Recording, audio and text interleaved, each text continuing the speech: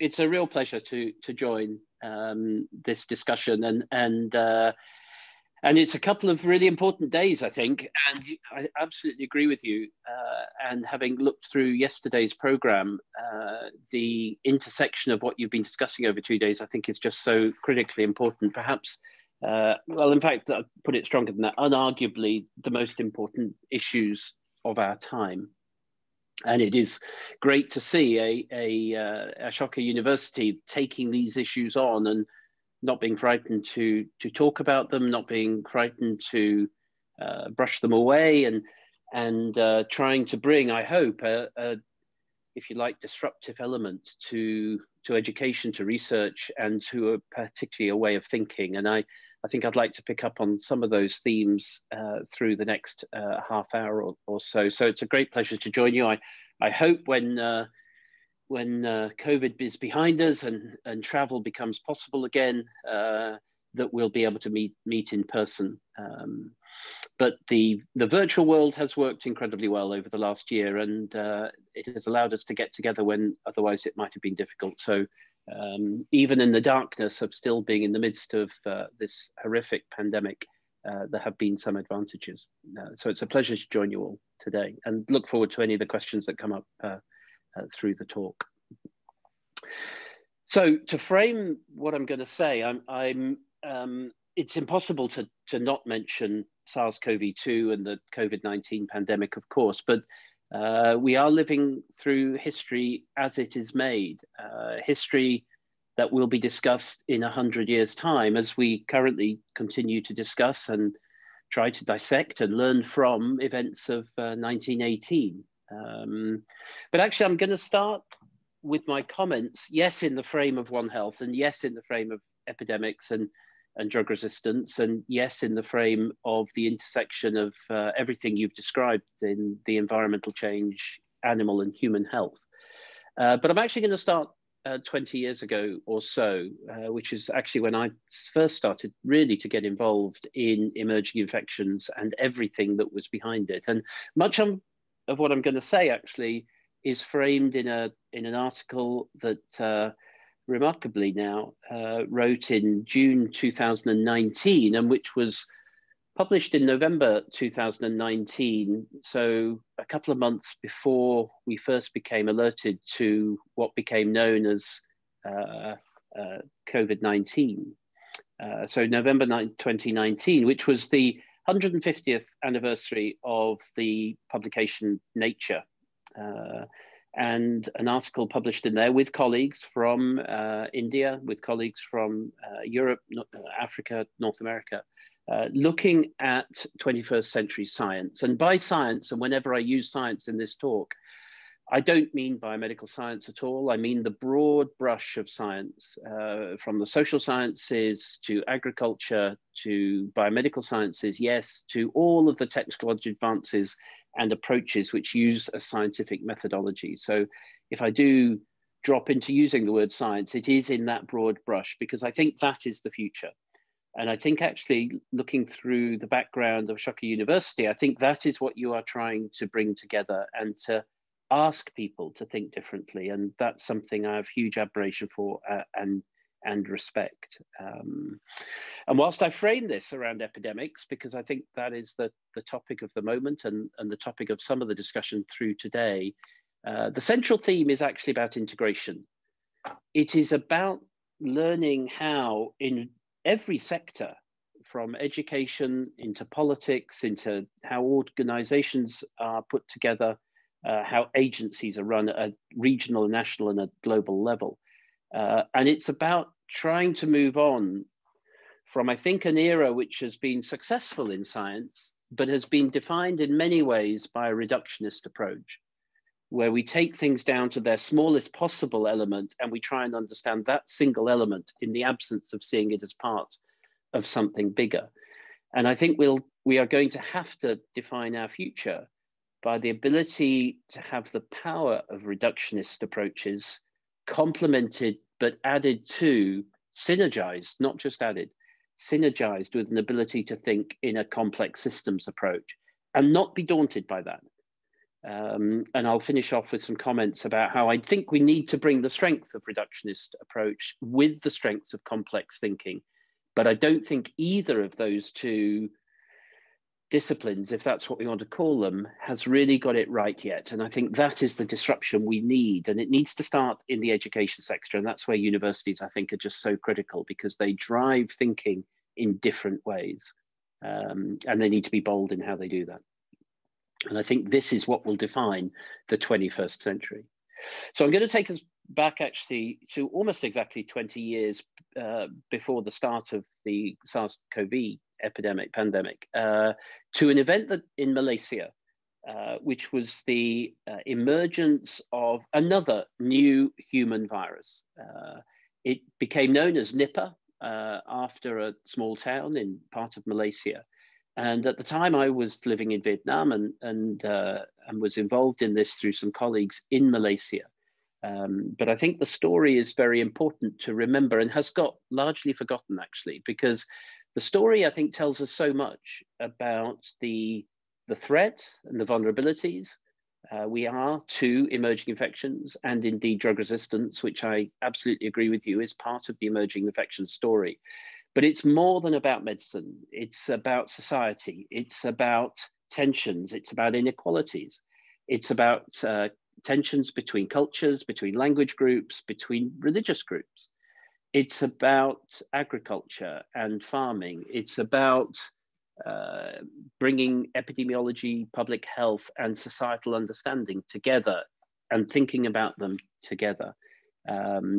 It's also, though, and this I think goes back to the challenge of a reductionist approach, it's also about continuation bias, where you set off on a route and you think you know where you're going in a linear way, and you think A to B is a straight line, but in fact it's often not.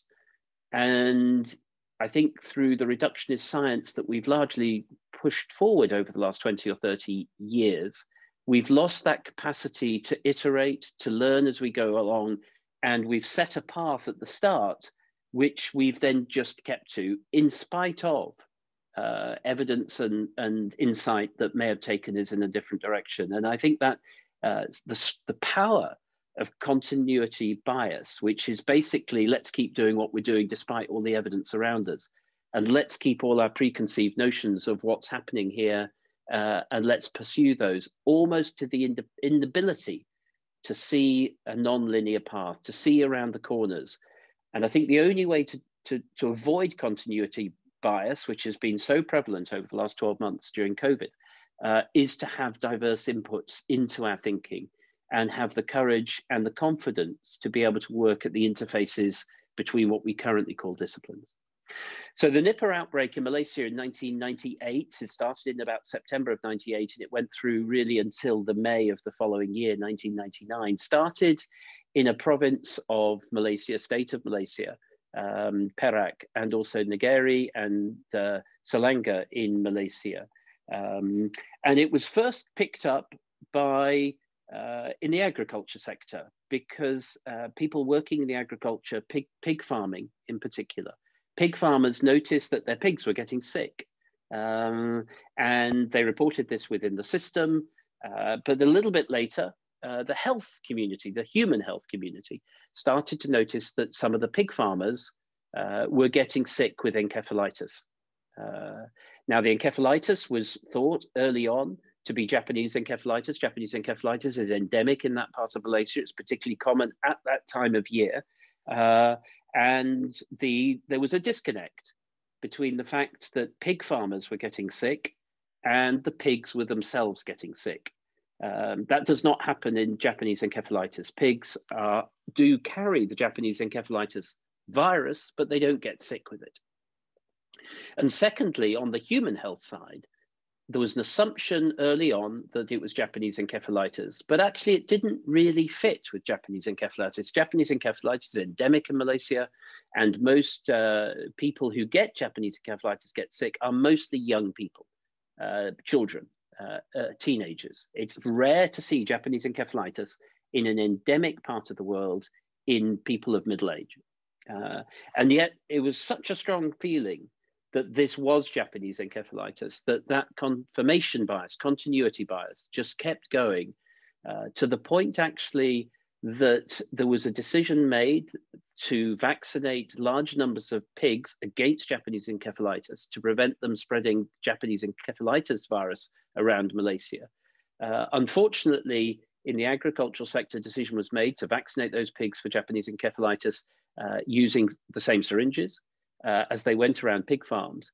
And indeed, that public health intervention on the agriculture side meant that by using the same syringes in multiple farms, more of this, what turned out to be Nipah virus, was then spread around the community further than perhaps it needed to be, had the confirmation bias not led people in a very, very blinkered way to think about what was going on. Some point later, actually, a sample from a human patient was taken, and 5 days later, a new virus was identified, called subsequently to be called the Nipah virus, from a small town where this was first identified.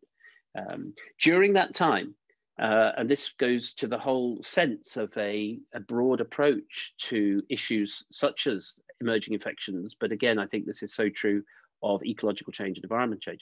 It also raised very marked tensions within communities. Pig farming in Malaysia is a preserve of a certain sector of society. You'll appreciate, everybody, that Malaysia has a very diverse community, very diverse culturally, language-wise, linguistically, traditions are very different, and indeed religions are different. And the pig farming is the preserve of a certain part of that community. And the fact that this was associated with pig farming, pig farmers were getting sick, and pigs were seen to be the center of it, led to tensions within that community, which paid for many, many months through this, and led to, again, influencing in the way that the approach was taken. And so for me, the Nipah virus of 1999 epidemic in Malaysia, and as you're sure aware as well, this subsequently, although it has been eradicated now, as far as we know, in Malaysia, it has now become endemic in Bangladesh. And a few years ago, there was an outbreak in Kerala in southern India. The pigs are effectively an end host of this, and the vector, if you like, is the fruit bat. And it's in fact the fruit bat urine, as the fruit bats gather in very big colonies, and then they pass urine. The virus is in the urine, and it infects pigs, and then from pigs into humans, and directly sometimes from bats into humans. And so this Nipah outbreak of 1998 to 1999, for me personally, was the first time I really got involved in emerging infections, but it was also, in my view at least, alongside the outbreak of H5N1 in Hong Kong in 1997, was really the start of a 20-year cycle, which led us through Nipah, through bird flu, H5N1, through SARS-1 in particularly China, Southeast Asia, and Canada, through the Middle East respiratory syndrome epidemic, which is still going on in the Middle East, of course, to Ebola in West Africa, and today in Guinea and the Democratic Republic of Congo, to the pandemic of 2009, H1N1, to the emergence of Zika virus, the re-emergence of Zika virus in Central and South America a few years ago, but also to the continued spread and expansion of dengue, of chikungunya, and as mentioned in the introduction, of drug-resistant infections. All of these, all of those, some of those most emerging issues of the last 20 years. Firstly, they've become more frequent and they've become more complex. And the reason they've become more frequent is not because of biomedicine. The viruses may have evolved, they may have changed, but they haven't changed dramatically. The Ebola outbreak in 2014 to 2016 in West Africa was not driven by a change in the virus. It wasn't driven by a change in the immune status of people. It wasn't driven by some change in the genetics of the virus or of humans.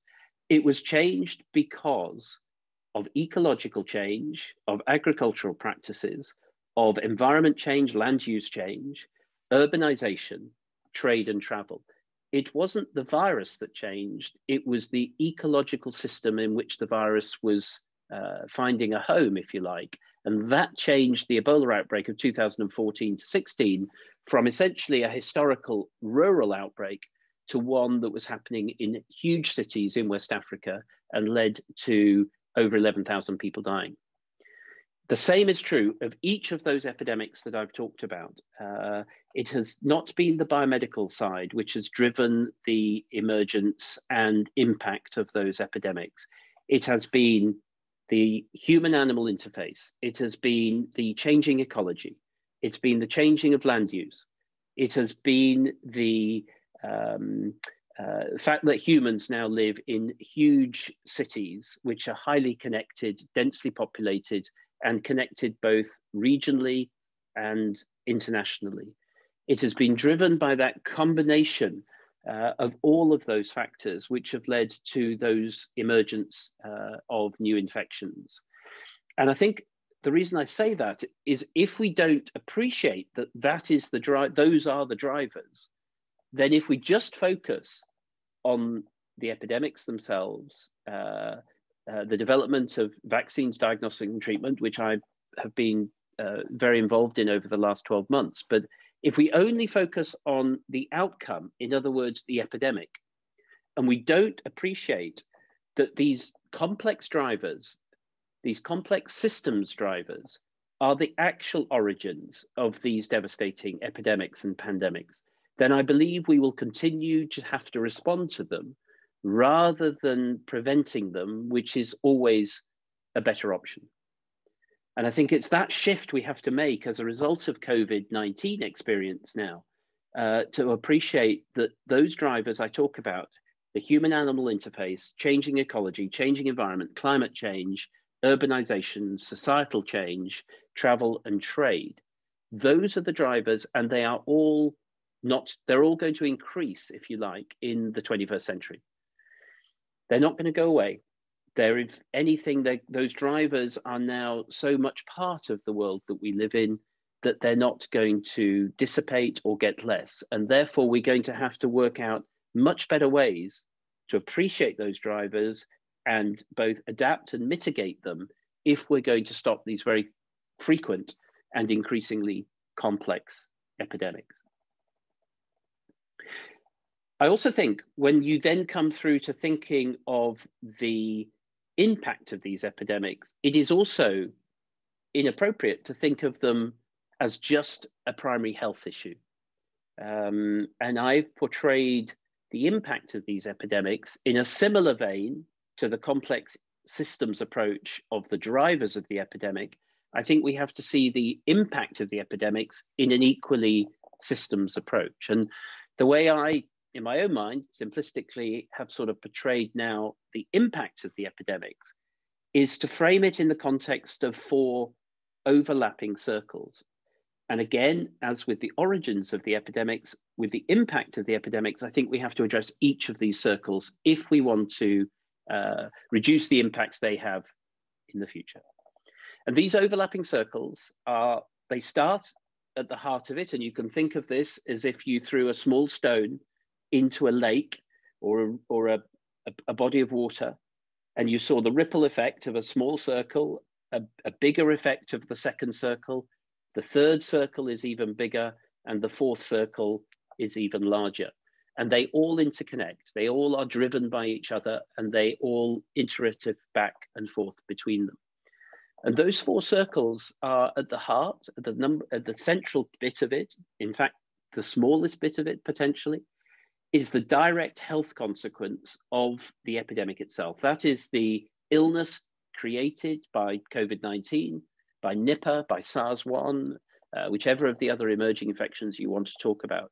It's the direct health consequences for individuals and for communities as a result of the illness and the tragedy of deaths, for instance, from COVID-19. The second circle is the indirect health consequences. That is the consequences on every other aspect of health, such that when you have the sort of crisis that India has lived through the first wave of COVID-19, the UK is just beyond the peak of its third wave, the indirect health consequences are even bigger than the direct health consequences. And what I mean by the indirect consequences are the impact on every other aspect of healthcare. It's very difficult to have the overwhelming crisis of a COVID-19 pandemic and deliver cancer care, vaccination programs, maternal child health, care for people with diabetes, surgery, and critically, and affects all of us, is mental health and well-being. It is almost impossible to have a functioning health system when you're under the sort of pressure of an epidemic in West Africa, of Ebola, or the pandemic of 2019, 2020, 2021. The third circle, in some ways, is even bigger and potentially longer lasting, and that is the effect on the whole of society. The economics, the loss of jobs, the loss of education that will blight a generation for many years to come. The impact on trade, the impact on trust between the governed and the governing. When governments are not there for people in a crisis, there is a question of the trust between governments and the public and the community. Inequality. Pandemics do not affect the world equally. They highlight inequality, they raise tensions between and within society, and they raise tensions between societies. We saw that in Nipah, and I've described that because of the nature of society where the pig farming was going on. It has happened in COVID-19, it's happened in every epidemic. There is tensions within all of our societies, and when you add a crisis to that, particularly one which is so difficult to deal with, like Nipah or SARS-2, COVID-19, it highlights those inequalities that exist in all our societies and leads to tensions. And then the fourth circle, which is hugely important, and that is the impact on geopolitics. When we came into the COVID-19 pandemic, there were tensions between East and West, there were tensions between East and West, North and South, there were tensions between the US and China, we know that, and it isn't a coincidence that I think that the impact of the pandemic has been worse than it possibly could have been because of those tensions. Blaming one country, blaming another, one region blaming another, within countries blaming one sector of society or another. We faced similar geopolitical crises, of course, in the 20th century, and we need to learn lessons about how we did it. And when we come eventually through this crisis, as we eventually will, we must learn that the world is better by working together, that these crises, whether of epidemics, climate change, energy use, land use, water use, whatever it is that we're going to face in the 21st century, that we cannot address those through individual nationalistic approaches.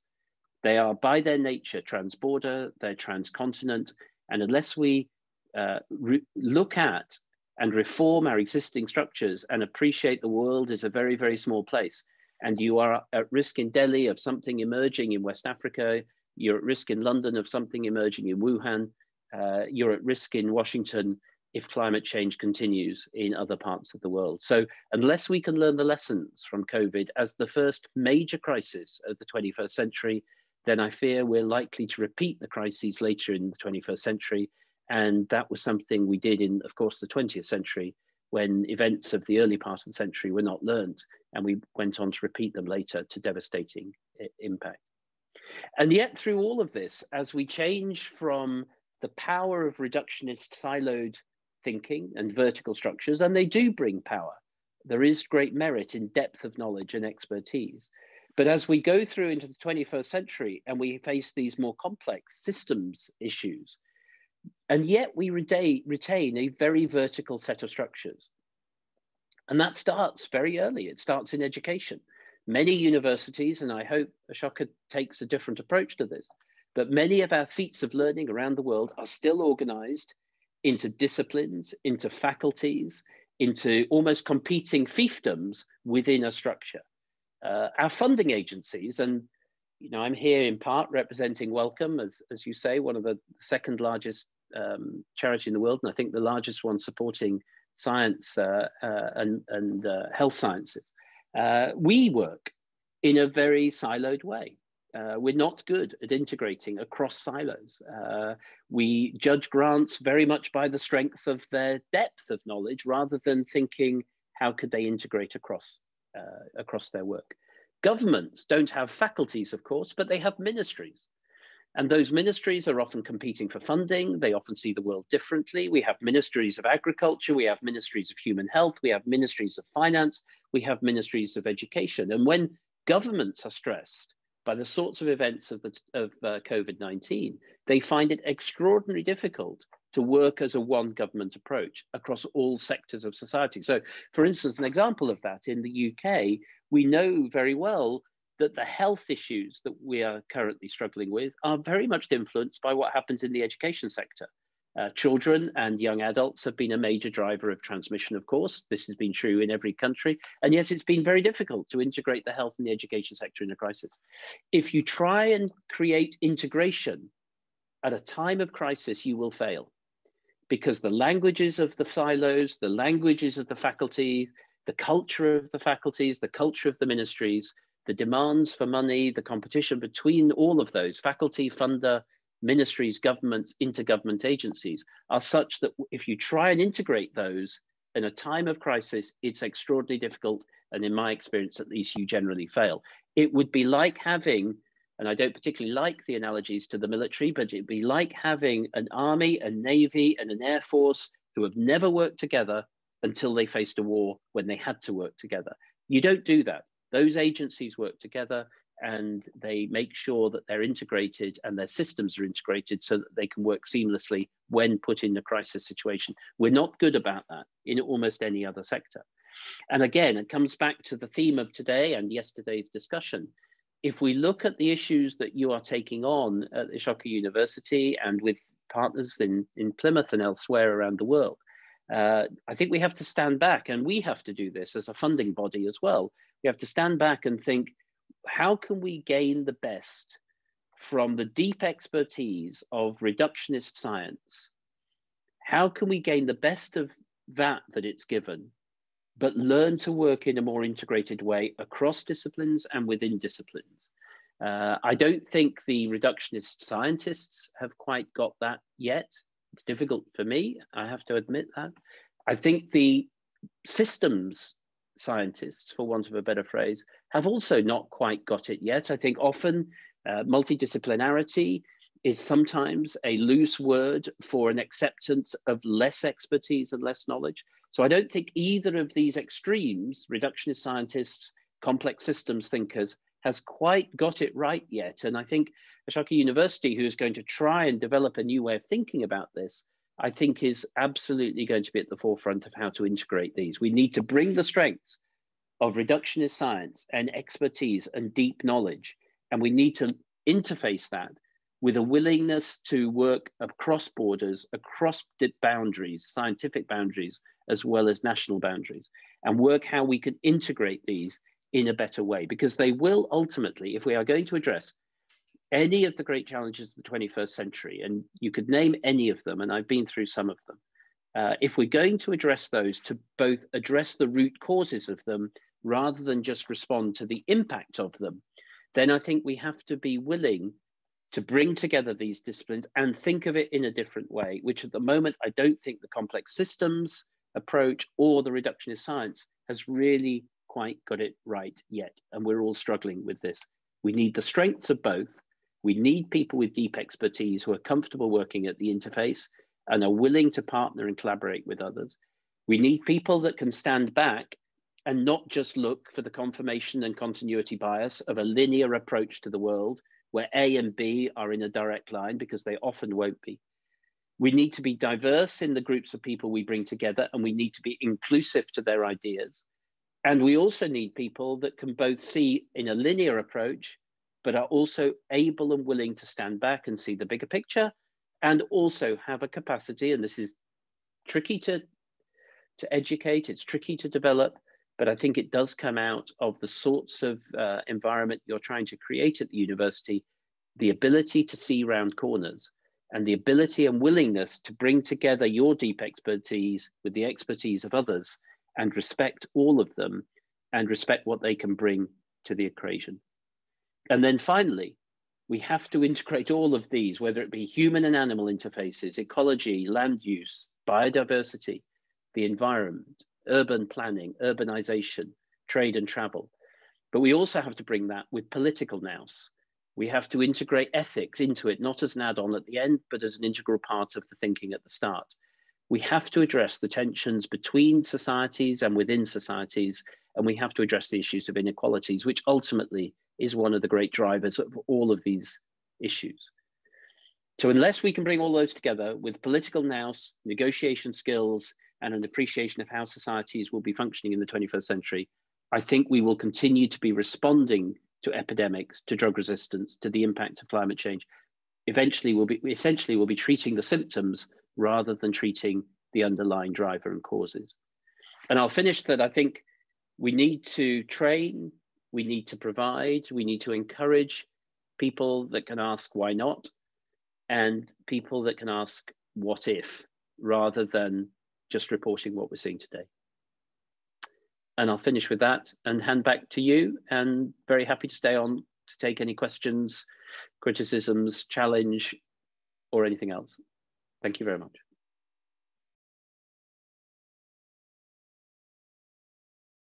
A wonderful talk. It's very difficult for me to paraphrase what you said. And what you said towards the end is, I guess, in a sense, a somewhat gloomy message. And then there was a little bit of joy towards the end of it. But the idea that some of this is, in a sense, irreversible and inherent in the way that we live, trade networks across countries, unrestricted travel, urbanization, the inevitable needs of a population that is growing. Was that, I mean, do you sort of, when you think about this, do you think of it as, do you see the gloom, or do you see any hope at the end of it? It's fascinating because I don't see the gloom. I think sometimes you have to appreciate the darkest part of the night is just before the dawn. You know, I came through a family. I'm the youngest of 6 children. My parents were more elderly by the time I was born. You know, they came through. Their parents came through the First World War. My father was a prisoner of war for 6 years during the Second World War, and yet he never lost the sense we've seen the worst, and it's in our hands to make the better. And that's how I feel today. We've now realized that many of the warnings that you and other people have raised over the last 20 years of these challenges, unless you face those challenges, you appreciate them, and you actually believe they're real challenges, I don't think you can really move humanity forward. And therefore, I think the darkest day of night is just before the dawn. And I think we're at that moment now. I actually feel incredibly optimistic that this shock will actually shake us all to look forward and appreciate what the 21st century brings. So I know I feel very optimistic. I feel very optimistic about the ability of science, the broadly defined science, to address these challenges. And I'm a great believer that humanity can actually, when it finally has to, provide solutions. That's nice to hear. I particularly like the analogy that you drew to these widening circles. You've got a small circle in the center being the direct impact of the pandemic itself. But then the larger circles, and in a sense, the steeper circles being the indirect effects. And the last one being the trust that people repose in their governments, if knock-on effects on trade and inequality increasing as a consequence of that. It's not very easy to convince people in government and in policy that these larger circles should also be paid attention to, even while you address a smaller central circle, which is a direct consequence of the pandemic. And I don't see much discussion around that. So what would you suggest? What is your approach to dealing with this when you think about policy, when you discuss, but to remind people of these larger circles?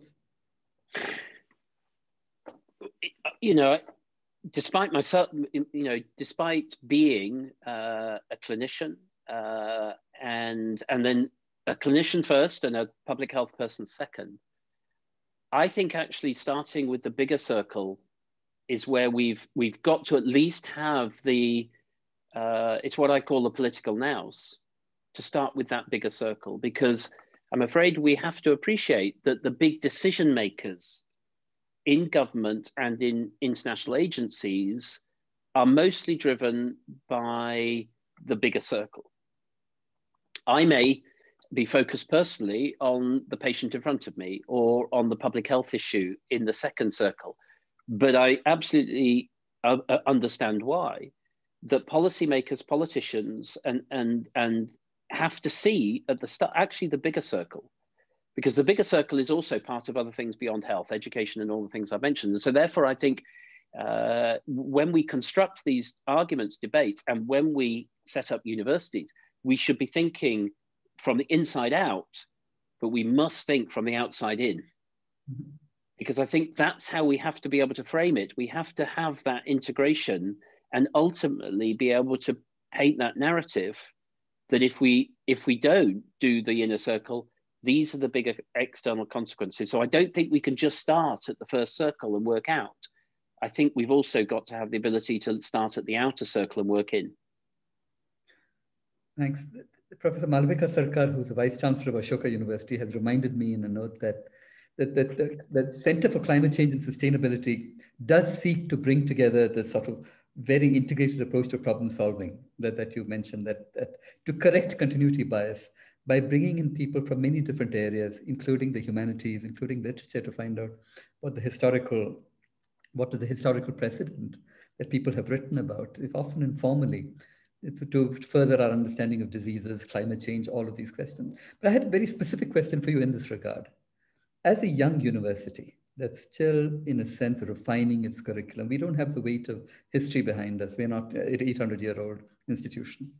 How do we construct an education that really tells people or teaches young students to be more mindful of these larger questions, especially, I mean, public health being just one of them, but really the fact that a whole lot of different things interlock together. And these are, exactly as you said, these are complex systems. They have many different parts together. How do you train people to think like that? I think that's both the challenge. It's also the great opportunity, though. And I think this approach, I would argue, and I'm here sitting in Oxford, you know, at whatever it is, 800-year institution. I think that this different way of thinking is more likely to come from disruptive elements that are new and do not need to necessarily follow an existing model. I think that does need, though, not just thinking about the faculty members or university members. I don't like the title use of faculty, but it is also about the students. It's about their parents. It's about educating, again, the whole of society, because society on the whole is quite traditional. It's quite conservative, wherever you are. It sees what you did as a student as the sort of template for the future, and I don't believe that to be true. I think the opportunity here is for a new faculty, new university, which is why I was so happy to join you today, because I just think you as a new agency need to be confident and bold in what you're doing, because you've got the opportunity with a blank sheet of paper almost to think differently. This again goes to your question of gloom or optimism.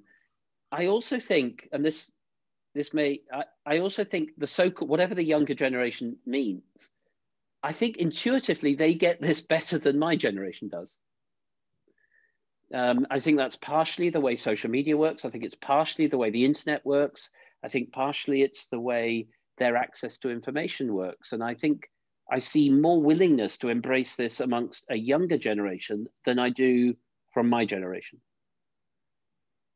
Thank you. So here's a specific question that's coming to you, I think, in your capacity as the head of the Wellcome Trust, saying that early career researchers in the Global South have poor and limited platforms to be research leaders. How does one address this? And how, I mean, this is due to the academic culture. This is the question. How does the Wellcome Trust aim to support this better? And this is, what are you doing at the moment? That is a great question. It was not my idea, and it came before my time at the Wellcome, but I do think the India Alliance, whilst I would love to see it 10 times bigger, I'd love to see it a much more encompassing and a broader approach. I would love to see, this is very important now for Wellcome, in my time at Wellcome, I think building a research culture into that is very, very, very important. I think encouraging diverse voices and embracing inclusion, I think, is very, very important to its future. And I think giving platforms to people of all generations is very important. Yeah, I was lucky in many ways to have a sort of voice and a platform, you know, younger than perhaps might have been achieved today, where we, again, I think we've become too conservative and we too often turn to people because of their reputation, not because of the work they're doing today. And I think this does need challenging. It needs challenging at Wellcome and to Wellcome. It needs challenging towards the India Alliance. But if not challenged, then organizations don't change. Because, and funding agencies in particular don't change because people feel anxious about challenging funding agencies because they are also writing a check or providing grant funding. I think it's just absolutely critical to constructively challenge your agencies, including the India Alliance, including Wellcome, to ask for this to change, but because otherwise they won't change. Thanks. There's another question about, while I understand, so I'm paraphrasing the question. While I understand your statement on reductionist science, why did you say that system scientists haven't got it right yet? Mainly to be provocative, because I knew most of the people on this call would be systems people.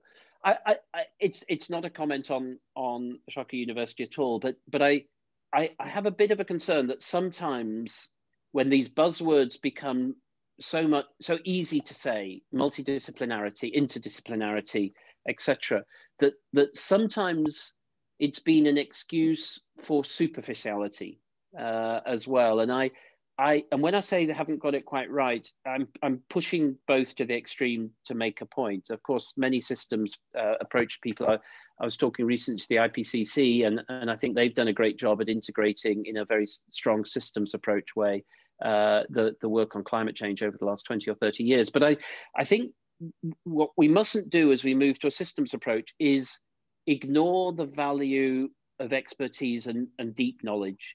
What you, in an ideal world, you'd have is people coming together with deep knowledge, but the willingness to work at the interface. When one of the best lessons I've heard was when I was a young neurologist, because I originally trained in neurology, working in Edinburgh. And the person I was working with and for at that stage said something to me, this would be in the mid-80s, and it's stuck with me since then, is that the most interesting parts of science and research and progress are made at the interfaces between people, where people with great knowledge come together and see the excitement at the interface. And he was absolutely right in 1986 when he said that to me. And you know, here 30 years later, that single statement that he made over a coffee has stayed with me. And I think he was absolutely right there.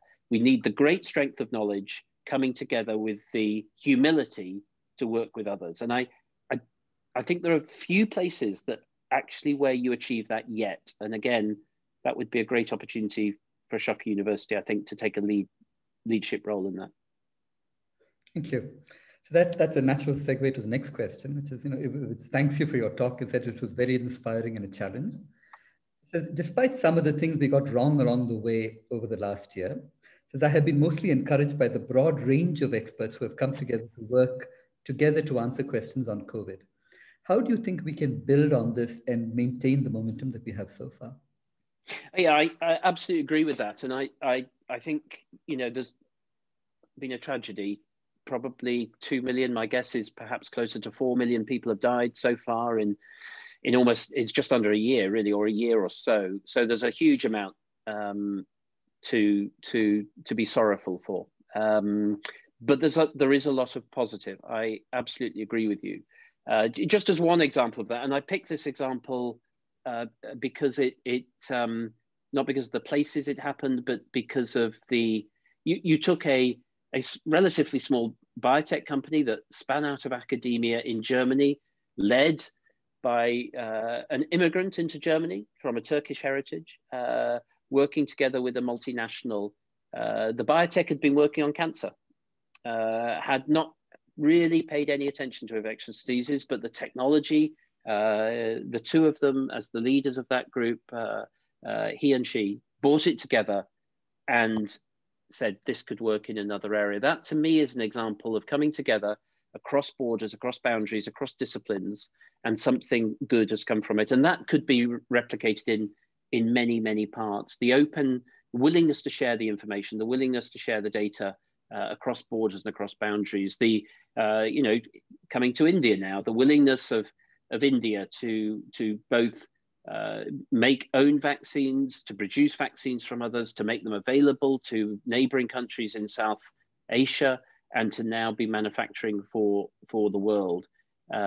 This gives me great hope. And again, as somebody reminded me recently, you know, at a time when, of course, US and China have been arguing over many things the last 5-10 years, somebody reminded me that at the height of the Cold War, Russian scientists and US scientists worked together to eradicate the world of smallpox. And I think science can play a critical role here, that as politicians argue and trade disputes go on, or worse than that, scientists can work freely across borders with the ethos and values of science and the commitment to making the world a better place. And I think science and science diplomacy has actually been a light in this pandemic. And I think bringing that into the political sphere would be a very positive move. Thank you. So here's a quick question from Vaibhav Sinha saying, how do we, you talked about the need to de-silo many of these different areas to get them to talking to each other. How do you do this faster rather than slower? So the normal pace of academia is slow. Is there any way we can convince, how does one get about convincing politicians, policymakers, etc., that this needs to be done fast as opposed to over some slow timescale? Yeah, again, I think that's one of the other lessons, that science has moved at a phenomenal pace. I would also say that money has been made available to scientists, and greater flexibility in what scientists have done, whether it be from the Indian government, the companies in India, the Wellcome Trust, the NIH in the United States. There was much more flexibility given to the recipients of grants to say, do what you think is right. I think there's a lesson to be learned for all funding bodies there, which is ultimately to trust scientists to do the right thing, to give them maximum flexibility to pursue their dreams and their ideas, and also to accept that not all science will work. Not all the vaccine constructs, not all the therapeutic options, not all the public health interventions that have been dreamed up in the last 12 months have worked. But I think funding agencies, again, have become too conservative. They've so wanted to make sure they don't fund something that might be bad, that they're missing out on great innovation.